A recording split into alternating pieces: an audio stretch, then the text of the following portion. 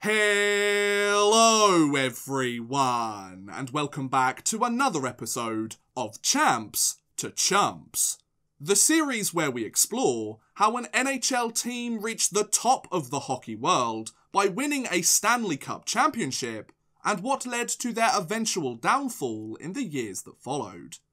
In today's episode, we are going to be taking a look at the Windy City's third championship in 6 years, as we investigate how the 2015 Chicago Blackhawks went from champs to chumps.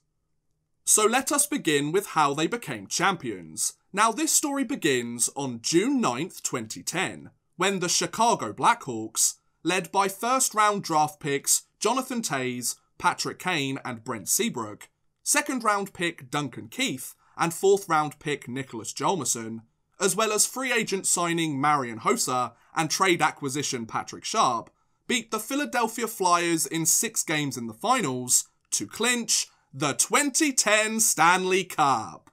After years of struggle since the turn of the millennium, years of missing the playoffs during the noughties and struggling to get fans into seats, a pair of top 3 draft picks, some impressive scouting, expert wheeling and dealing by general manager Stan Bowman, and great team management from head coach Joel Quenneville had helped the Blackhawks to the franchise's first cup in 50 years and had created a strong nucleus of players, many of whom are still part of the franchise today. More importantly though, this championship-winning core would help the team remain cup contenders and champions for much of the upcoming decade. After a disappointing 7-game first-round exit in 2011 and a 6-game first-round exit in 2012, the lockout-shortened 12-13 season saw the already strong core of the Blackhawks roster joined by new long-term additions and former second-round picks Corey Crawford and Brian Bickle, as well as former 5th-round pick and expert agitator Andrew Shaw. Crawford in particular would have a big impact on Chicago moving forwards, as he earned the role of starting netminder for the team following the departures of Antti Niemi and Cristobal Huet after the team's 2010 Cup. This addition to the crease, along with the bolstering of their forward depth and physical presence to an already strong group, culminated in the Blackhawks beating the Boston Bruins in Game 6 of the Stanley Cup Finals on June 24, 2013, to clinch their second cup in 4 years. With their new starting netminder of the future found, their defensive core solidified, and their top 6 locked in, the Blackhawks were lifting the cup yet again and showing no signs of slowing down. Following a 7-game loss in the Western Conference Finals to the eventual Cup champions, the Los Angeles Kings, during the 13-14 season, and with the addition of former second-round pick Brandon Saad into their top 6 forward core, the Blackhawks were looking locked and loaded for another deep playoff run. And boy did they live up to expectations! The 14-15 season saw the Blackhawks continue as a perennial cup contender. Toews and Kane led the team in scoring just like they had in several years before, despite somewhat lower stats than years past. Hossa, Keith and Sharp still put up strong numbers. Crawford stood tall in the crease, Saad became a key contributor for the team, and recent free agent signing and aging veteran Brad Richards was helping provide some depth scoring and stability to the lower half of the forward core. All of their key pieces living up to expectations once again led to the Blackhawks finishing the year with a 48-26-6 record, good enough for 3rd place in a stacked Central Division and 4th place in the Western Conference. This meant that Chicago had booked their place in the postseason for the 7th straight year, and were ready to lift the cup once again and regain their title as the best hockey team in the world. The first 2 rounds of the playoffs were nothing too difficult for the Blackhawks, as they dispatched the Predators in 6 games in round 1 and swept the Minnesota Wild in round 2 for an 8-2 record. However, Chicago looked vulnerable against their opponents in the Western Conference Finals, the Anaheim Ducks. The teams split the first 4 games of the series down the middle, with the Ducks taking games 1 and 3 and the Blackhawks taking games 2 and 4. Despite the even series, the Blackhawks required either double or triple overtime to get their 2 wins, meaning those games could have easily gone the other way. Though the Ducks would take an OT victory in Game 5 and put the Blackhawks on the brink of elimination, Chicago would force a Game 7 and then win that final game of the series to narrowly advance to the Stanley Cup Finals. Despite going down 2-1 in the finals, thanks to a point-per-game performance by Kane, similarly impressive performances by Taze and Keith, as well as good showings from Hossa, Sharp and Richards, on June 15, 2015, the Chicago Blackhawks beat the Tampa Bay Lightning in Game 6 of the finals to clinch the 2015 Stanley Cup. After 50 years without a Stanley Cup Championship before 2010, the Windy City had just won their 3rd title in 6 seasons and were on top of the hockey world as a modern-day dynasty. But what goes up must come down. Now that we have seen how they became champs, let's look at how it all went wrong. Though they had just won another title, the cost of keeping their cup-winning core together in the salary cap era was just far too great.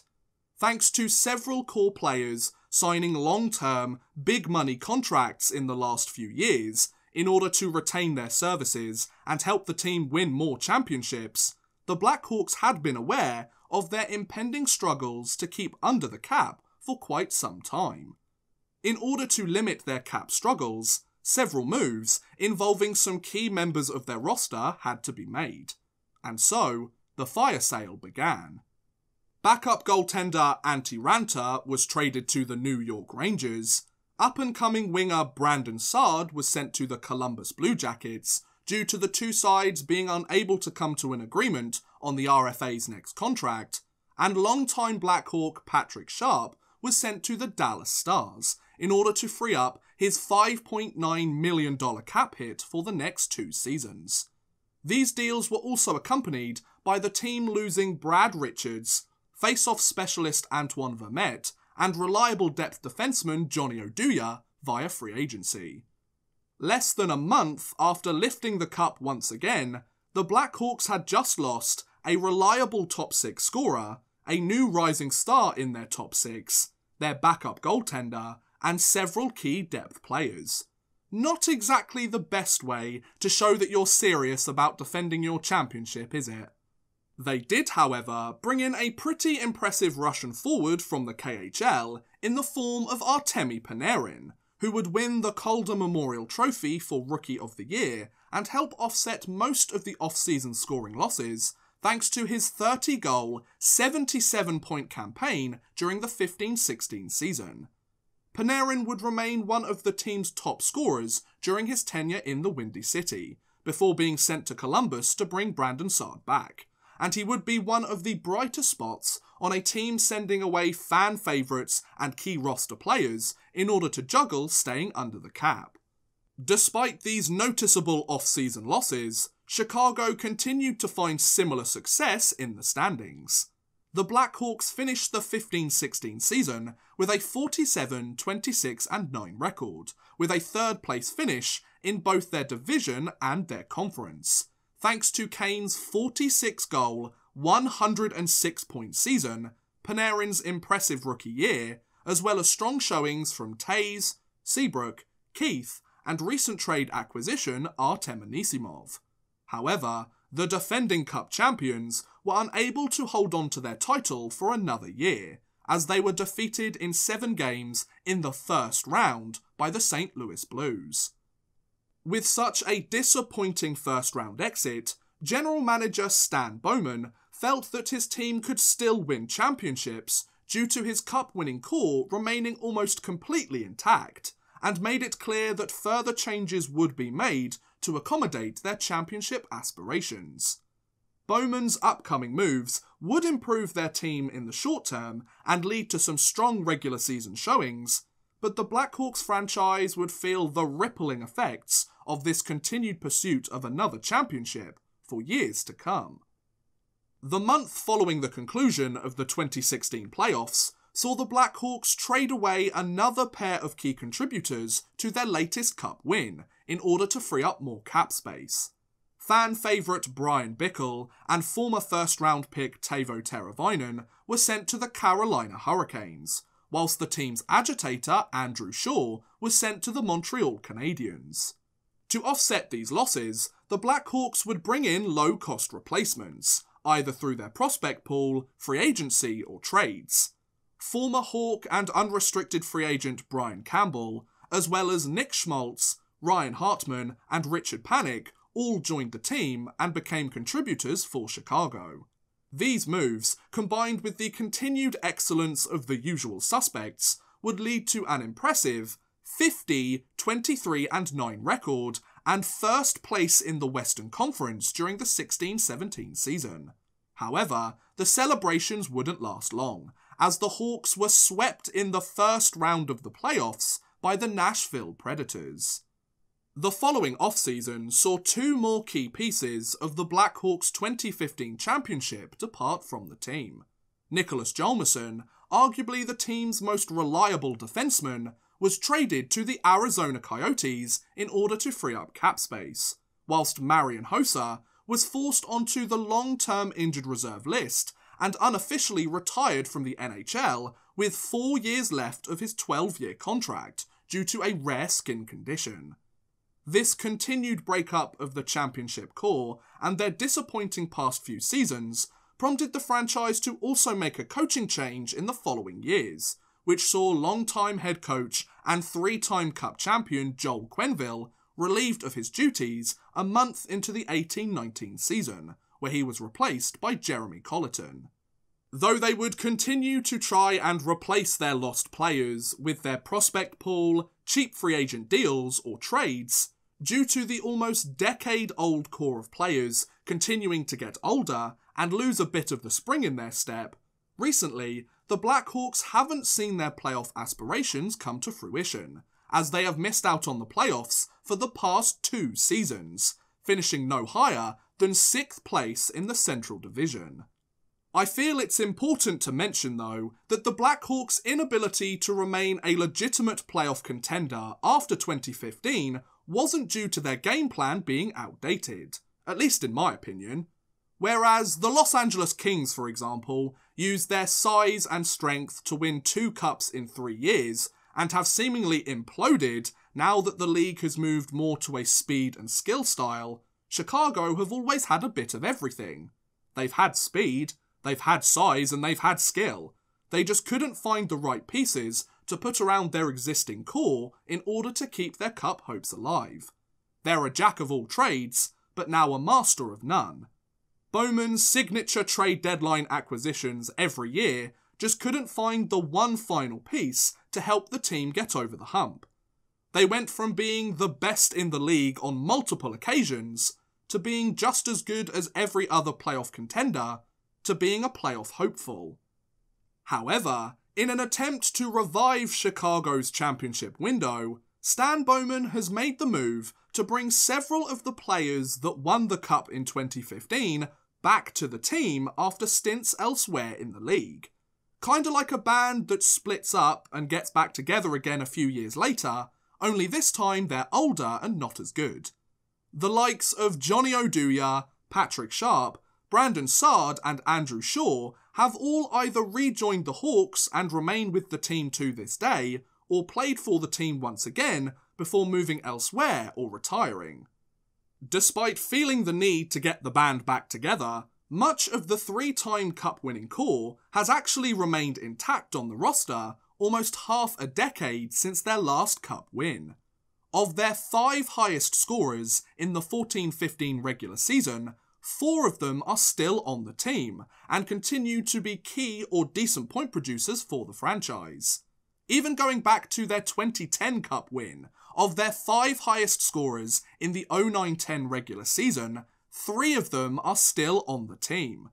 Just goes to show how strong of a core Bowman built for this team that many of their key guys almost a decade ago are still key players for the franchise today. By the looks of it, the Chicago Blackhawks do seem to have realised that their cup-winning days with their current core are behind them, and are starting to embrace the idea of a multi-year retool or even a rebuild. But given some behemoth contracts, it's going to be tough to completely reshape the roster anytime soon. Toews and Kane take up $10.5 million a year each for the next 4 years, while Seabrook and Keith take up a combined $12 million for at least the next 4 seasons too. That's $33 million locked up in just 4 players, all of which have no movement clauses and 2 of which are in their mid to late 30s. Toews and Kane continue to earn their keep for the most part, but Keith and Seabrook are really starting to show their age now. They continue to put up respectable stats, sure, but their numbers are very much on the decline, and those yearly cap hits are going to be looking really rough when the two hit 38, 39, or even 40 years old. Such is the cost of keeping a cup-winning core together, eh folks? However, due to the Blackhawks continuing to draft pretty well over the decade, there are some exciting young players coming through the system. Alex DeBrincat is looking to break out as a league superstar. Recent 3rd overall pick Kirby Dach is going to be a solid hockey player. Adam Bockfist looks to become a force on the blue line, and that's not even mentioning young trade acquisitions Dylan Strome or Alex Nylander, who both look to be flourishing in their fresh start in the Windy City. With this next generation of Blackhawks players looking to become key members of the team in the next few years, and with their entry-level contracts being closer to completion with each season, these players are going to need to get paid, or the team will risk losing them to someone else. And with the money locked up in their older players for almost half a decade more, keeping all of these youngsters may be difficult. So, in conclusion, the Chicago Blackhawks were able to win 3 Stanley Cup Championships in just 6 seasons, thanks to their carefully crafted roster in the years before their success. Their high draft picks lived up to expectations, their big trade and free agent acquisitions became key members of the team, and their coach was able to get his players on board with his game plan and know how best to utilise each player's talents. However, as their key guys began to sign the big money contracts of their careers and move past their primes with each season, their up-and-coming prospects who were ready to get paid were shipped elsewhere, as the team had to balance going with what they know had worked and keeping their championship core together, and adding new young talent within the constraints of the league's salary cap. The team effectively priced themselves out of another cup in an ever-changing salary cap world. Regardless of how things have gone since their 2015 cup, you can't take away the fact that the Chicago Blackhawks achieved something incredible. They won 3 cup championships in 6 years, and are the closest thing the league has seen to a dynasty in the modern NHL. The direction in which things are going now may be a tough pill to swallow after such success, but if you ask any Blackhawks fan, I'm sure they'll tell you it was all worth it. And that's how the 2015 Chicago Blackhawks went from champs to chumps. What do you guys think about this past decade of Blackhawks hockey? Also, is there another team you would like me to look at as part of this series? Let me know in the comments below. I would love to hear what you guys think. But thank you very much for watching, guys. I hope you have enjoyed. Please feel free to like, subscribe, share, or watch some of my other videos. Thank you very much for watching, and goodbye.